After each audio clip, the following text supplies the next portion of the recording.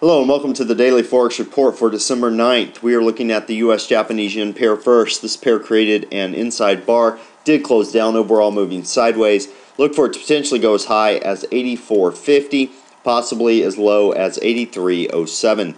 Look for some resistance around 84.40 and look for some support around 83.25. Now looking at the Euro-USD pair, this pair closed down, had a larger range than the previous day. We are looking for this pair overall to continue moving sideways. Look for it to potentially go as high as 134.00, possibly as low as 130.87. Look for some resistance around 133.25 and look for some support around 131.50. Okay, now the pound US dollar pair. This pair closed lower, did break the previous high, but just by a little bit. We are looking for it to continue moving sideways overall. Look for it to potentially go as high as 159.14, possibly as low as 156.36. Look for some resistance around 158.50 and look for some support around 157.00. Now the US Swiss, this pair closed down.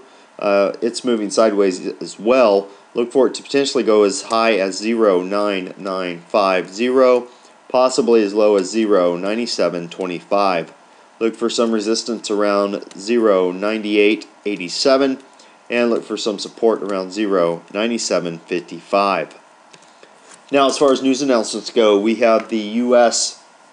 University of Michigan's confidence report being released for December at 9:55 a.m. Eastern Time. Consensus on that is that it has moved up from 71.6 to 72.0, which would be good news for the US dollar. Now, I did get an email recently saying that trading on the day you couldn't find enough opportunities to trade. Well, let's go through real quick, and we'll use just a couple of setups. Let's use an inside bar setup. And let's use a swing trade setup. Let's just see how many of these trades we can find using two setups. Obviously, there are more than two setups that are out there, but let's just take a few on the day time frame. We have the US-Japanese yen pair. We do have an inside bar here, so we have the potential for a trade. You can place your low here for your breakout to the downside or your breakout to the upside. Obviously, this area of resistance is right in line with these four bars. Wouldn't necessarily take one to the upside. However, to the downside, we do have a drop down to about here that we can look for. Definitely need to be a little concerned that we have some areas a little bit lower of support that occurred, but nonetheless, you have a potential of pulling about 44 pips out of the market there. Let's go to the Euro-USD. No inside bar, no swing trade there. Pound, nothing there. No inside bar. It went too high basically, and the setup for swing trade's not there as well. Here's a swing trade setup, but should we take it? That's the question. We have a higher high than the bar before it and after it, and a higher low than the bar before it and after it.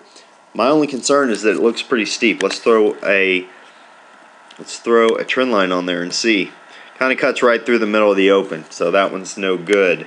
Let's go down to the US Canadian dollar pair. Swing trade opportunity here.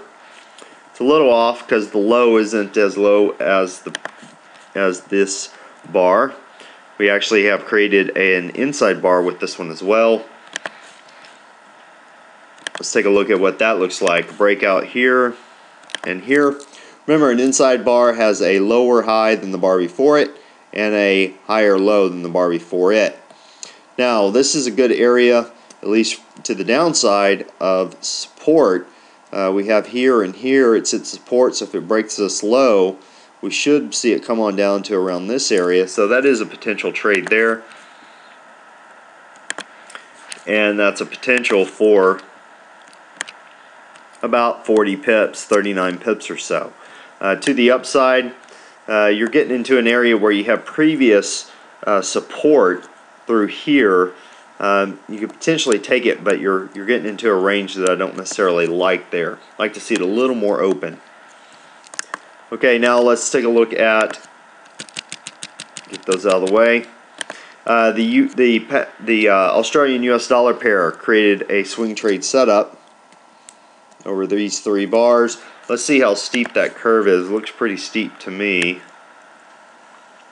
Here again, runs right almost through it. You can see it's already tagged it and pulled back. That's a little too steep for my taste. Let's take a look at the New Zealand US dollar pair. We have an inside bar that was created to the upside, and let's check it to the downside.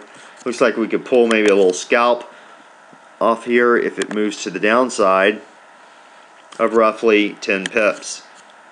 So we've got about a 10 pip move there, 8 to 10 pip move to the downside. Quick little scalp that we could take. To the upside, we have some previous support here that could be resistance. If it moves to the upside, falls right in line here with some resistance. Remember, support does become resistance and vice versa. So that's a potential trade to the upside of 50 pips. Now we've gone through about 7 pairs very, very quickly, just looking for 2 setups, and you can see we found just 3-4 trades, and that's per pair. Going in one direction. This has basically two trades, one to the upside, one to the downside. So depending on where the market goes. Basically, my point is you can find trades if you have a handful of setups. You find you have 3 to 4 setups that you look for consistently that are profitable times 7 pairs. Most likely you're going to have at least 1 trade a day minimum. You're going to have more than enough trades to trade in your account. So just go through them, find your setups that you're going to use, and then systematically go through the pairs that you want to trade, and you will find enough trades to trade them. Well, I hope that helps, and until next time, this is Jason Fielder. Good trading.